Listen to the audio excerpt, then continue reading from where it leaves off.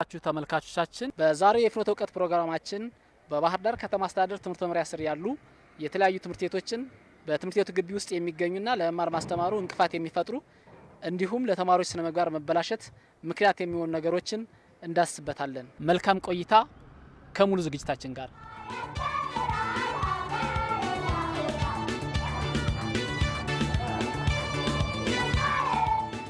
በየቦታ ያሉት እንትኖች በጣም አጋላጭ ናቸው እና ያ ነገር ያው ትንሽ ትምህርት ቤቱን የተማሪዎች እንትን ቀንሶታል።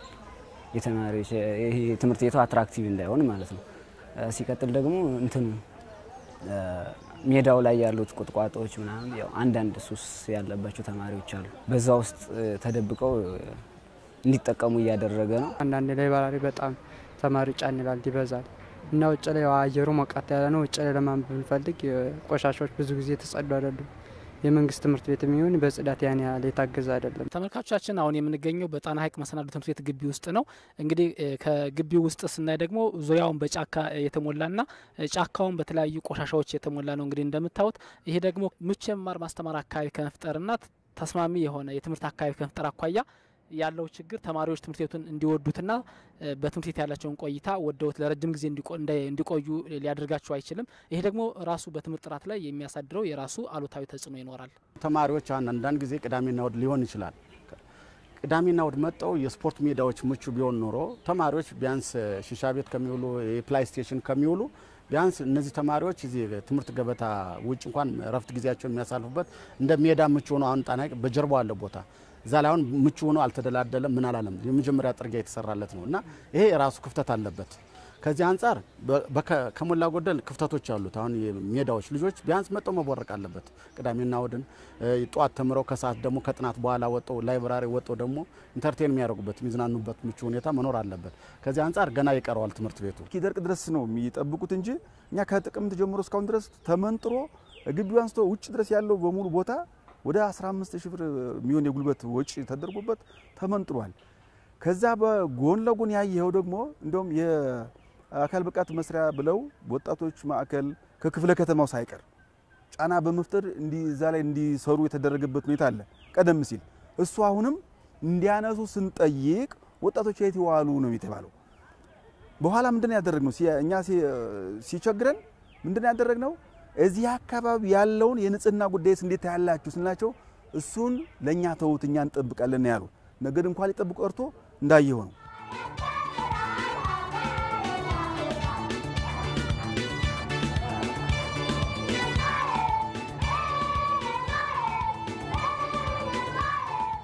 ትምህርት ቤቱ መከበር እንደ ትምህርት ቤት አለበት። ምክንያቱም ፓርኪንግ ኖረ ማለት በሱስና በተለያየ የተጠመዱ ሹፌሮች መጥተው ሴት ልጆቻችን ወይ እህቶቻችንና ያጠቁብናል ማለት ነው። ግን ይሄ ፓርኪንግ መኖሩን እስካሁን ድረስ ባላውቅ አሁን አንተ ብትነግረኝም እንደ ትምህርት ቤት ደረጃ አላስፈላጊ ነው፣ መወገድ አለበት። ትምህርት ቤት ከሁሉም ነገር ጽዱ መሆን አለበት። ከንግድ ቦታም ከተለያየ መጠጦች ተለያየ ነገሮች ሁሉ የጸዳ ነው መሆን አለበት። ሳቢና ማራኪ መሆን ያለበት። ትምህርት ቤቱ ግቢ ውስጥ ያለው ፓርኪንግ አንደኛ ከትምህርት ቤቱ ግቢ ውስጥ ሳይሆን ከግቢው ውጭ ነው። ከመማር ማስተማሩ ጋር ምንም የማይገናኝ ነው እንጂ በመሰረቱ መማር ማስተማር ሂደቱን የሚነካ ሆኖ ከተገኘ ሊደረግም አይገባም። በጥናት ነው ጥናት ተደርጎበት በሚገባ ክፍለ ከተማ ጋር ከትምህርት መምሪያችን ጋር ጥናት አድርገን ለትምህርት ቤቱ የገቢ ምንጭ እንደገና ደግሞ እንደምታዩ ከግቢ ውስጥ ያሉ ሰዎች እያሰፉት የማስፋፋት ስራ ነው የይዞታ ቦታ ነው ያደረጉት እና አንደኛ የመጀመሪያው የይዞታ ቦታ አድርገው በየቀኑ የተመሰረተ የሚያድር ቤት አለ እዛው ጋር ማለት ነው። የተመሰረተ የሚያድረውን ቤት ለመከላከል ቦታውን ለማያዝኛ ከኛ ግቢ ውስጥ ነው ሁሉ ነገር ያለ ለማያዝ ሲባል መማር ማስተማር ሂደቱን በማይነካ መልኩ ኢቭን ፓርኪንግ መኖሩን የትምህርት ቤቱ ተማሪዎች እንኳን መምህሮች እንኳን በአብዛኛው ከኮሚቴዎች ውጪ እውቅናው የላቸውም እኛ እስካልገለጽንላቸው ድረስ ማለት ነው። ምክንያቱም ተማሪዎችን መማር ማስተማር ሂደቱን በሚያውቅ መልኩ በፍጹም አይደለም አይገናኝ። ፓርኪንግ ሲባል እነዚህ ማሁን ያከራየናቸው የሚባሉት ነው ከመጣጥ በፊት የቆዩ ናቸው። የሚያከራዩበት ወጣቶች ተደራጅተው ባጃጅ እናስቁምበት እናድር እኛ እንጠብቅ ነው። ከግቢው በስተጀርባ ያለውንም ክፍተት ራሳችን ኃላፊነት ወስደን እንጠብቃለን ነው። እንዳልከው አሁንም ቢሆን አሁን ትልልቅ መኪናዎችን ያየን ነው። እነዚያም ላያሳድሩበት ወይም ደግሞ ሌላም ተግባር ላይፈጸምበት ምንም ዋስትና የለንም። ይህንም ቢሆን እንዲሁ ምን ተው አይደለም። ትምህርት ቤቶች ያለባቸውን ጥረት ለመሙላት ሲባል የተለያዩ ተግባሮችን ሲያከናውኑ እናያለን። በእኛ ትምህርት ቤትም ያው ሌላ ትምህርት ቤት ላይ እንደሚደረገው የፓርኪንግ አገልግሎት አልፎ አልፎም እንደዚህ ኮንቴነሮችን የማቆም ስራ አለ። ሆኖም ግን ይሄ ነገር በተወሰነ ደረጃም ቢሆን አንጻራዊ ተጽዕኖ እንዳለው የሚያጠያይቅ ነገር አይደለም። ትምህርት ቤቶች የትምህርት ተቋም ናቸው። መሆን ያለበት የትምህርት ስራ ብቻ ነው በትምህርት ቤት ግቢ መኖር የሚገባው። እኔን አግባብ ነው አለው። ምክንያቱም ትምህርት ቤቱ የመንግስት ትምህርት ቤት ነው። የመንግስት ትምህርት ቤት እስከሆነ ድረስ መንግስት እስከሚያስተዳድረው ድረስ በወላጆች ድጋፍ እየተሰራ መምህራኖች እንትን ይበሉ እንጂ ትምህርት ቤት ውስጥ ሌላ ስራ መፍጠር እንደኔ አስተሳሰብ አግባብ ነው ብዬ አልወስደውም። ጥበቃ ካልተደረገው ለሴት ተማሪዎች በተለይ ያሰጋል። ምክንያቱም አንዳንድ ባለየ አሽከርካሪዎች ሊኖሩ ይችላሉ። እኛ ያደረግነው ተማሪዎችን በሚጎዳ መልኩ አይደለም። ተማሪዎችን ስለምግባር የሚጎዳ አይደለም። መጀመሪያ ያ የነበረው ቦታ ተማሪዎች የሚጠቀሙበት አይደለም። የሚጠቀሙበት ስላልሆነ ከአንድ ወር ከሁለት ወር በላይ አይተነው ነው ተማሪዎች ያን ለሽንት ቤት መጠቀሚያ ስለሚያደርጉበት ዘወር ያለና ዝቅ ያለ ቦታ ስለሆነ በተለይ የማታ ተማሪዎች ለተለያየ ነገር ስለሚጠቀሙበት፣ ሁለተኛ ከክላሶች ራቅ ያለ ስለሆነ ተማሪዎች ስለማይጠቀሙበት ከዛ ውስጥ አይተነው ነው እንጂ የተማሪዎችን ስነ ምግባር ወይንም በሴት ተማሪዎችን በተመለከተ ጉዳት ያደርሳል ብለን አይደለም። አሁንም ቢሆን ተሽከርካሪዎች የሚገቡት ጠዋት የሚወጡት ጠዋት 12 ሰዓት በፊት የሚወጡት ማታም እንደዚህ ከተማሪዎች ጋር ምንም ያገናኘው ነገር የለም። ምክንያቱም ጠዋት ይወጣል ማታ ይገባል። ተማሪ የሚማረው ከ2 ሰዓት ጀምሮ ነው ግቢ ውስጥ የሚሆነው እስከ 10 ሰዓት ከ45 ከዛ ውጭ የሉም ተማሪዎች። መኪና የሚገባ ግን ማታ ነው የሚገባው። ምን አገናኘው? የማታ ተማሪዎች ደግሞ የሚማሩት መጀመሪያው ከዋናው በር መጀመሪያው አካባቢ ያሉት ላይ 4 ብሎኮች ላይ እንጂ ወደ ኋላ ያሉት ብሎኮች ላይ አይማርም። እዛ ጋር አይሄድም። ይልቅንስ እንደ መከላከያ የተጠቀመው የማታ ተማሪዎች ይመጣሉ። ያው የማታ ተማሪ ይታወቃል። እዛ ጋር ዝቅ ያለ ቦታ ከግሪን ኤሪያው ጀርባ ስለሆነ መብራት ስለሌለው ጥሩ አልነበረ። እዛ እየሄዱ ማለት ነው ወይዶም ዘበኛ እንትን ለማለት ለራሱ አደጋ ስለነበር ያለም እንደ መከላከያ ነው። እንዲያውም ለኛ አድቫንቴጅ ሆኗል ለማታ ተማሪዎች። ከዚህ ከፓርኪንግ ጋር በተያያዘ አሁን እንዳልከው ዶና በራይታ ከመማር ማስተማሩ ጋር ግንኙነት የለውም። ይሄ አይረብሽም፣ ማታ ነው። ነገር ግን ኢምፓክት የለውም የሚል እምነት የለኝም።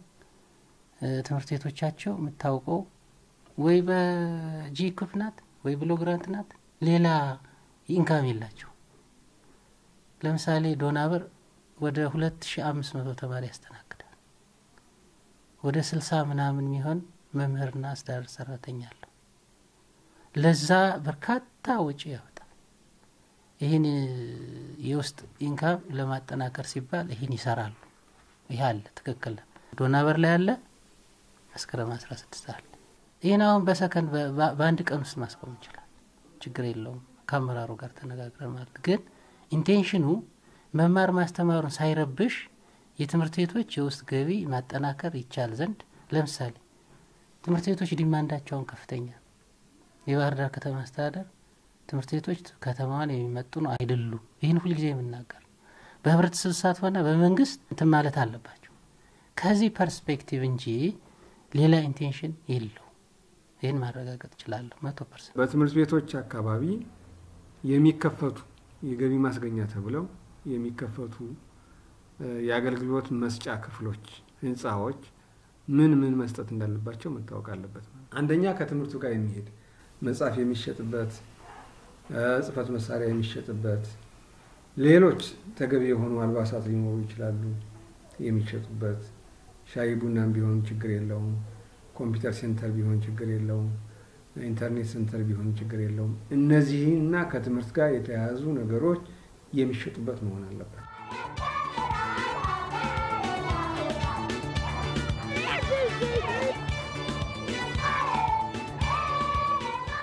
የሚያሳዝነው እዚህ ከተማ ውስጥ ከዚህ በከፋ ሁኔታ መሸታ ቤቶች፣ ጠላ ቤቶች፣ አረቄ ቤቶች በግቢያቸው ውስጥ ያሉ እንደነ መስከረም 16 እንደነ ቁልቋል ሜዳ የመሰሉ ትምህርት ቤቶች አሉ እና ይሄ ተጽዕኖ የለውም ልልህ አልችልም። እጅግ በጣም የሚያሳዝን ትምህርት ቤቱ ለጃምባውስ ማከራየቱ አግባብ አይደለም።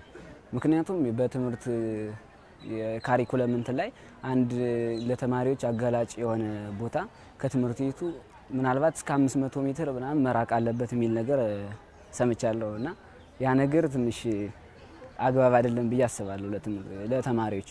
ምክንያቱም ተማሪዎች እንኳን እንደዚህ ቀርቦላቸው ያው ምልህ ትምህርት ቤቱ ከረፍት ወጣው በረፍት የሆነ ነገር ተጠቅሞ ምናምን መጣው እንደገና የሚገቡበት አግባብ አለ። ያ ነገር ትንሽ አጋላጭ አድርጎታልና ማከራየቱ አግባብ አይደለም። ትምህርት ቤት አካባቢ ላይ መከራየት ያለባቸው ቦታዎቹ ለተማሪዎችን ጊዜ የሚያባክን ወይም ተማሪዎችን ወዳልተፈለገ ነገር የሚገፋፋ ሳይሆን የሚቻል ከሆነ ለምሳሌ የትምህርት መሳሪያዎች ወይም ተማሪዎችን ሊያስተምሩ የሚችሉ ነገሮች ሊሰሩ የሚችሉ ተቋማት አሉ። ለምሳሌ ህትመት ሊሆን ይችላል። አለብዛም ደግሞ ሌሎች ለምሳሌ መርጃ መሳሪያ የሳይንስ ኪት መሳሪያ ሊያመርቱ የሚችሉ እንደዚህ አይነት ነገሮች ቢከራዩትና ቢሰሩ ይሻላል። ነገር ግን መጠጥ ቤት የሚያፋፍሙ ወይም ኢቭን ራሱ ሌላውን እንተውና ጫቱ ምናምን ትተን አረቄ ራሱ ጠላ ቤት ትምህርት ቤቱ አካባቢ ላይ ባይሆን ይመረጣል። የትምህርት ቤቱ ሀብትና ንብረት የሆኑ ቤቶች አሉ። እነዛን አሁን ትምህርት ቤቱ አከራይቶ የሆነ ኪራይ የኢንካም ጀነሬት ያደርጋል፣ የገቢ ምንጭ አንዳር ገቢ አድርጓቸዋል። ግን እነዚህ ለማን መከራየት አለባቸው የሚለውን ነገር ስናይ ማኔጅመንቱ አለ፣ የትምህርት ቤት ማኔጅመንት አለ፣ ርዕሰ መምህሩ አለ፣ የተለያዩ ኮሚቴዎችን አቅፎ የያዘ ያ ማኔጅመንት ቲም አለ።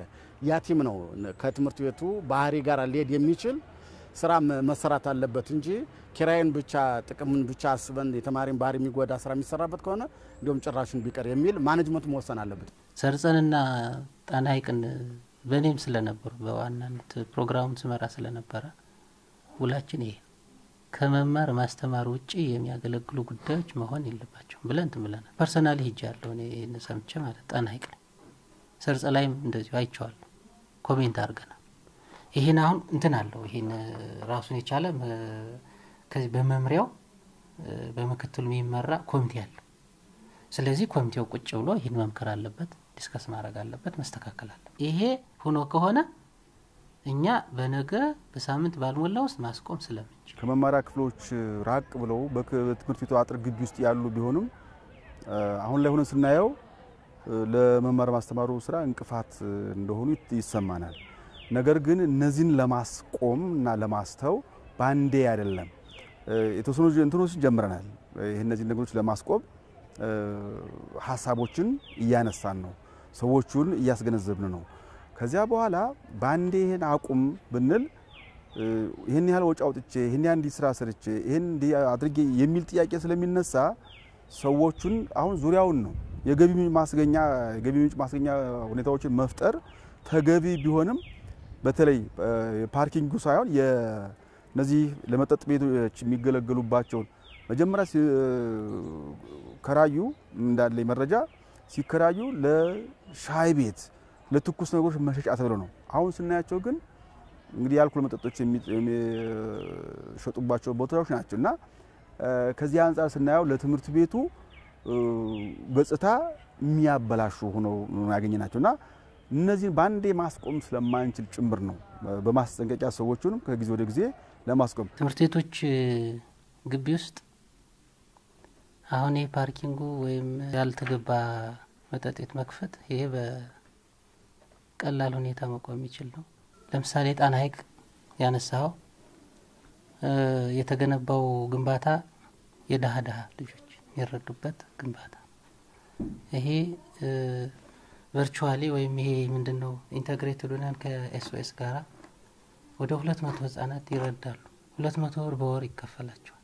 ይሄ የኢንካም ጀነሬቲንግ ነው። ስንግባባ ተከራዮች ጋራ ምንም አይነት የመማር ማስተማሩ የሚረብሽ አግባብ እንዳይሰራ ውል ይዘን ነው የገባ። ነገር ግን እንዳልከው ባለፈው ጊዜ እኔም ፐርሰናሊ አይቼዋለሁ። ታፔላው ላይ ጃምቦ ሃውስና ቁርጣ ሃውስ ይላል። ይሄን ሂጄን ራሴ ያስቆማለሁ።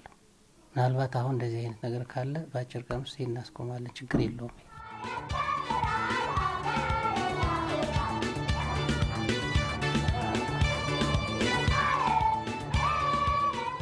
በተለይ 9ና 10 ላይ ምናምን ነው የሚኖረው ይሰማል። እንደዚህ ያደረጉ ምናምን የሚባል ነገር አለ። እንደዚህ ከመምህር ጋር ገብተው ግጭት ይፈጥራሉ፣ ክላሱ ይሸታል። ያ ነገር ትንሽ ያስቸግራል እና መምህር ጋር አይስማሙም በዛን ጊዜ። ያው ብዙ ጊዜ ደግሞ ትምህርት ቤቱ ጋር ይጋጫሉ። እነዛ መጣው ያው ወላጅ ጋራ ነው የሚነጋገሩት፣ ግን ምንም እንትን አይኖርም።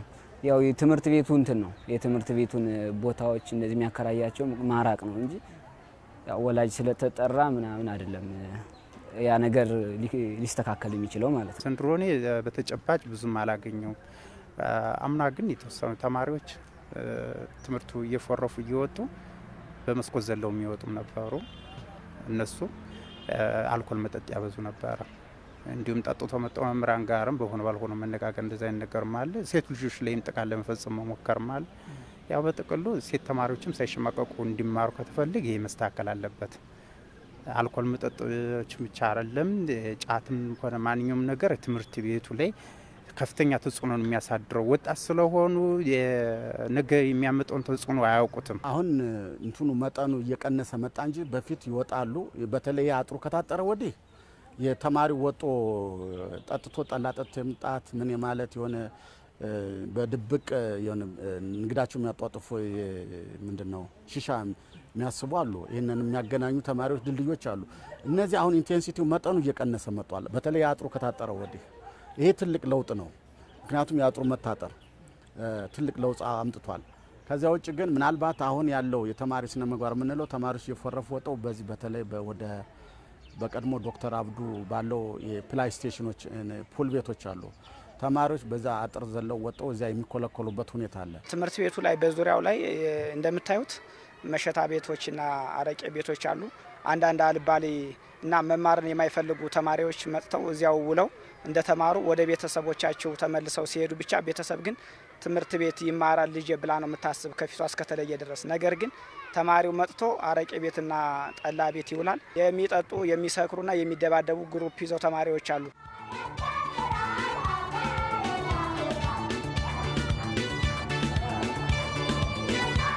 አልኮል መጠጥ አንሸጥም።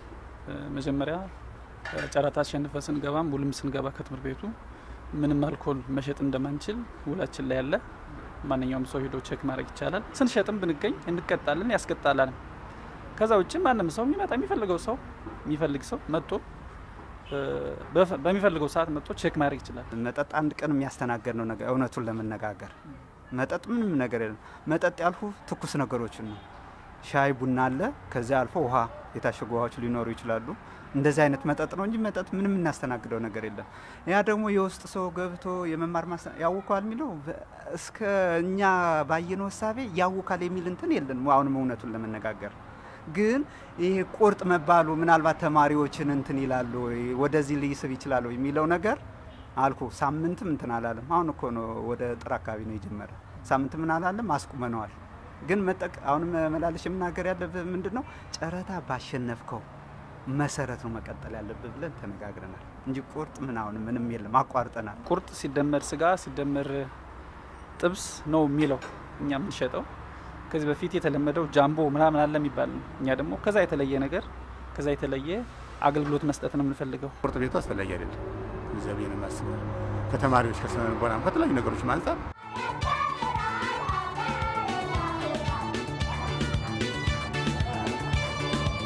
ጉዳቱን በምናይበት ጊዜ ለምሳሌ አንዳንድ ተማሪዎቹ ቤት ሂደው መመገብ እየቻሉ ነገር ግን ኢኮኖሚ ማለት ወላጆቻቸውን ገንዘብ ስጡን ምናምን ብለው ከዚሁ በማባከን ይሄ ለምሳሌ ኢኮኖሚካሊ ሊጎዳ ይችላል እና ምናልባት ቤተሰቦቹን ሲጠይቃቸው ደግሞ ያው ገንዘብ አልሰጠው ሊሉ ይችላሉ።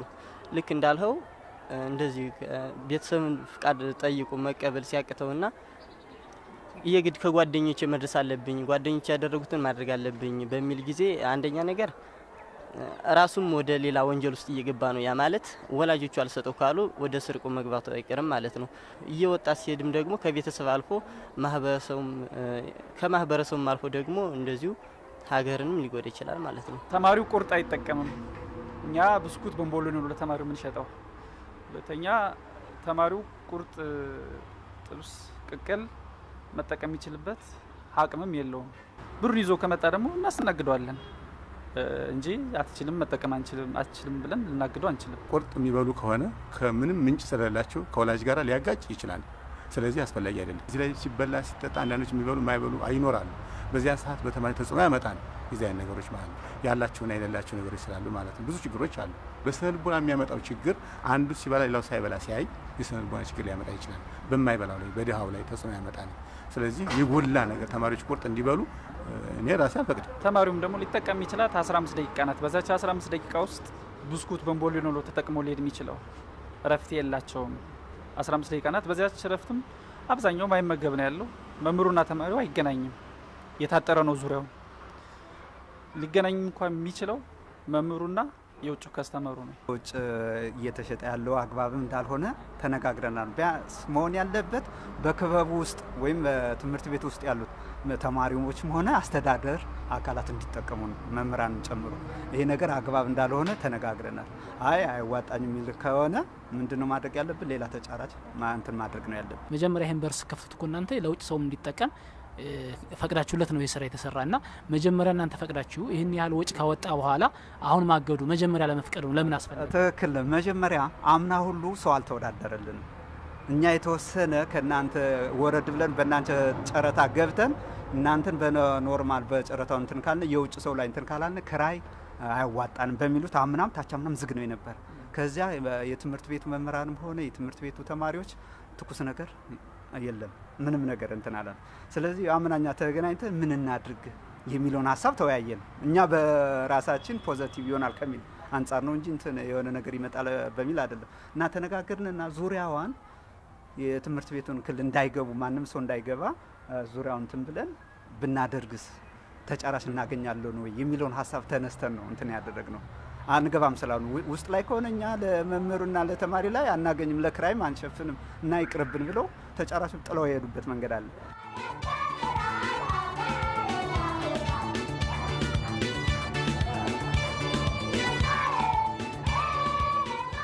ትምህርት ቤቶች ወደው አይደለም ይሄን የሚያደርጉት። በተለይ ፓርኪንግ ብለው ከትምህርት ቤቱ ገለል ብለው ለምሳሌ አሁን ጣና ሐይቅ ላይ ጃምቦ ሀውስ አለ ያልከኝ ከትምህርት ቤት መማር ማስተማሩ ጋር ንክኪ እኮ የለው አይገናኝ። ሰርጸ ላይ አይገናኝ ግን መሆን የለበትም። በምንም ታምር ከትምህርት ቤቱ ጋር አይገናኝ። ታጥሯል እኮ የታጠረ። ስለዚህ ነገር ግን ይሄ ነውር ነው። በትምህርት ተቋማት ዙሪያ የመጠጥ ስራ ሊሰራ አይችልም። የጫት ቤቶች ሊስፋፉ መሆን የለባቸው። ይህ እንደ ትምህርት ባለሙያ የምናገረው ነው፣ ሁልጊዜ የምናገራለሁ። ስለዚህ እነዚህ ትምህርት ቤቶች ለራሳቸው ውስጥ ገቢ ሲቸግራቸው የሚያደርጉት ነገር ስለሆነ ለመማር ማስተማሩ የሚረብሽ ተግባር አይደለም ትምህርት ቤቶቹ የሚሰሩት። አሁን እነዚህን ትምህርት ቤቶች መደገፍ አለባቸው። ወደው አይደለም አጥራ ፍርሰው እኮ ነው የሚያከራዩ። የትምህርት ቤቶችን ገጽታ ለመቀየር ወይ ተማሪዎችን ወንበር ለማሟላት አጋዥ መጽሐፍ ለመግዛት ቤተ መጽሐፍ ለመገንባት አሁን መስከረም 16 እኮ ቤተ መጽሐፍት እየገነባ ነው። ጂ+1 ህንጻ አሁን ጀምሯል፣ ፕሮሰስ ላይ ነው። ስለዚህ ይህንም ያሟላው ራሱ ነው ህብረተሰቡ፣ ትምህርት ቤቱ ነው ከውስጥ ገቢው ማለት ነው። ስለዚህ እንዲች እያደረገ አሁን የሚረብሽ በእርግጠኝነት ምናግርህ የመማር ማስተማሩ የሚረብሽ ነገር ሆኖ እስከተገኘ ድረስ ጀስት ነገ ማስቆጫ እሱ ላይ ግን አሁንም ሽፋን እንዳይሆን ፈራለሁ። ምክንያቱም የመማር ማስተማሩን እንቅስቃሴ የሚረብሽ ነው ከተገኘ ሲባል ዳይሬክትሊ የሚማሩ ተማሪዎችን ለብሻል። ግን ጣና ሐይቅ ላይ አሁን ሲነሱ የነበረው በተለይ ባለፉት ዓመታት ተማሪዎች በረፍት ላይ ሾልከው ወደ ይጠጡ ይመጡ እንደነበረ ይሰክሩ እንደነበረ ይሄን መጠጥ ቤት ምናምን ያልከውንማ ጀስት መሆን የለበት። ከነገ ጀምሮ የለም አይደል እንትኑ ነው። ለምሳሌ በጣና ሐይቅ ትምህርት ቤት ዙሪያ ያሉት 3-4 ጃምቦ ሀውሶች አሉ። ሱቁ ላይ ጫት ቤት አለ ማለት በቃኛ ሳይሆን ጫት አለ የሚል ሱቅ አለ። ጫቱን ማስቆም አንችልም እኛ። ይሄኛ የለም ይሄ የኮንቴነሩ የግለሰቡ ጉዳይ ስለሆነ we can't አንችልም። ነገር ግን ትምህርት ቤቱ የሚሰራው ስራ ካለ አከራይቶት ያለው ነገር ካለ ያን አውቶማቲካሊ ትክክል አይደለም። በእርግጥ ትምህርት ቤቶች ችግር አለባቸው። የውስጥ ገቢያቸውን ለማሳደግ በአካባቢው ያለውን አማራጭ ወስዳሉ። ግን መውሰድ ያለባቸው አማራጭ ከትምህርቱ ጋር የተገናኘ ተማሪውን የሚደግፍ ሲወጡ ሲገቡ መጽሐፍ እንዲገዙ የኮምፒውተር ክህሎታቸውን የሚያሳድግ ነገር ልዩ ማስተማሪያ ነገሮች ናቸው እዚያ ላይ መሆን ያለባቸው። ይሄ በእርግጥ ከውስጥ ገቢያቸውን ከማሳደግ አንፃር የሚፈታተን ነገር ይኖረዋል። ነገሩ ግን አላማቸው የትምህርት ቤቶች አላማ የውስጥ ገቢ ማሳደግ አይደለም። የትምህርት ቤቶች አላማ የተማሪዎችን ውጤት ማሻሻል፣ መልካም ስነ ምግባር የተላበሰ ተማሪ እንዲወጣ ማድረግ ነው። ይሄን የሚጻረር ባህሪም ድርጊትም ትምህርት ቤቶች አገልግሎት ላይ እንዲሆኑ መፍቀድ የለባቸው ማለት ነው። ስለዚህ መንግስትም ይሄን ቆርጦ ነው የሚሰራበት። በእርግጥ ብዙ ጊዜ ከፖሊስ ጋር ሆኖ አንዳንድ የሚደረጉ ነገሮችን በአካባቢ ያሉ ጫት ቤቶችን ሊሆን ይችላል፣ ጠላ ቤቶችን ሊሆን ይችላል፣ ሌሎችም አሻሻሉ ተብሎ የሚነገራቸውን በፖሊስ ቁጥጥር ስር የሚውሉበት አጋጣሚ አለ፣ በዩኒቨርሲቲዎችም በትምህርት ቤቶችም ማለት ነው። ይህን አሁንም ቢሆን አጠናክረን መሄድ አለብን። ምናልባት ኤክስተንቱ ታይቶ ስፋቱ ታይቶ እና በተማሪው ደረጃ የሚያሳድረው ተጽዕኖ ታይቶ በህግም ሊደገፍ ይችል ይሆናል ብለን ነው የምናስብ። እስካሁን ግን እኔ የምመክረው ከተማ አስተዳደሩ መስራት ያለበት ርዕሳነ መምህራንና ሱፐርቫይዘሮችን መታገል ያለባቸው የትምህርት ቤቱ ዋና ዓላማ የተማሪዎችን ውጤት ማለት በእውቀት በክሎት በባህሪ ማሻሻል ማበልጸግ ነው እንጂ ገቢ ማግኘት አይደለም። ገቢ ማግኘት ያስፈልጋቸዋል። ነገር ግን ገቢ የሚያገኙት የተማሪዎችን ባህሪ የሚቃረን አገልግሎት በመስጠት አይደለም። ስለዚህ ድራፍት ቤት፣ የጫት ቤት፣ ለጃምቦ ቤት፣ ለቁርጥ ቤት የሚከፍቱት ትምህርት ቤቶች ራሳቸው ናቸው። በአንዳንድ ቦታ ላይ ማለት ነው። ትምህርት ቤቶች ማቆም አለባቸው። ይሄን ማቆም አለባቸው ማለት ነው።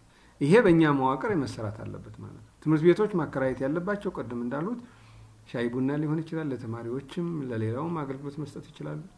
ወይም ደግሞ መጽሐፍ ሊያሸጡ ይችላሉ። ወይም ደግሞ ኮምፒውተር ማዕከል ሊከፍቱ ይችላሉ። ይሄ የትምህርት አካል ነው። ሌሎችንም ማሰልጠኛ ነገሮች መስጠት ይችላሉ። ከዚያ ውጭ ግን ለህፃናት ተቃራኒ የሆነ ባህሪ አገልግሎት የሚሰጥ ከ18 ዓመት በታች ናቸው ተማሪዎች የሚማሩት።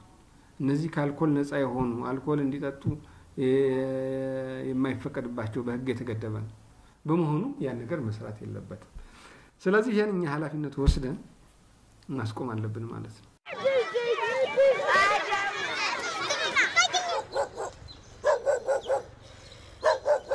በባህር ዳር ከተማ ውስጥ እጅግ በጣም ለመማር ማስተማር ቻሌንጅ የገጠመ እኔም ለመምራት የተቸገሩት ትምህርት ቤቶች ውስጥ ነዋሪዎች መኖር ነው። በተገቢው ጊዜ ትክቦታ ሰጥተናል። በተገቢው ሰዓት መነሳትና ለትምህርት ቤቱን መልቀቅ አለባቸው። የመማር ማስተማር ሂደቱ እክል ሊገጥመው አይገባም። ቻሌንጅ እየሆነ ያለው ኤክስትራ ቦዲው የሚሰራው ስራ ነው። እዚህ አካባቢ ያለውን የንጽህና ጉዳይስ እንዴት ያላችሁ ስናቸው እሱን ለኛ ተውትኛ እንጠብቃለን ያሉ ነገር እንኳን ሊጠብቁ ቀርቶ እንዳየው ነው። ከከተማ አስተዳደር አቅም በላይ የሆነ ነገር አይኖርም ብዬ አስባለሁ። ትምህርት ቤቱ ካርታና ፕላን ያለው ነው። ግን በግቢ ውስጥ የተለያዩ ግለሰቦች ብዙ ወደ 400 ጢስ የሚሆን አሉ ነው የሚባል። ባህር ዳር ከተማ አሁን የተጠቀሱ ትምህርት ቤቶች ግለሰቦች ያሉበት ከሆነ ለምን እንዳልወጡ ከከተማ አስተዳደሩ ጋር መስራት ያስፈልጋል ብዬ አስባለሁ። በኔ ጊዜ በኔ ዘመን ታሪክ አበላሽቻ አልሄድም። በነበረበት ነው መቆየት ያለበት። ማስረከብ ያለብኝ የተረከብኩትን ነው። መኖሪያ ቤቶች ነበሩ ለግለሰቦች ተሰጥቶ ሲሄድ የተወሰኑ 1 4 3 የሚሆኑ ሰዎች አሉ እስካሁንም ያልተነሱ ቦታ አልተሰጠንም በሚለው ይሄን የሚመለከተውን ክፍለ ከተማ ያለና እዛ ያለ ቀበሌ ነው በቅርብ ትምህርት ቤቱን መደገፍ ያለበት። ልጆቻችን በጣም እየጠፉ እየሄዱ ነው። የቁጥጥር መላላት አለ። በር እየከፈትንላቸው ነው። የዚህ መምሪያ ዋና ስራው የሚመለከተው ክፍለ ከተማ አጥንቶ ሲያመጣ ትክቦታ መስጠት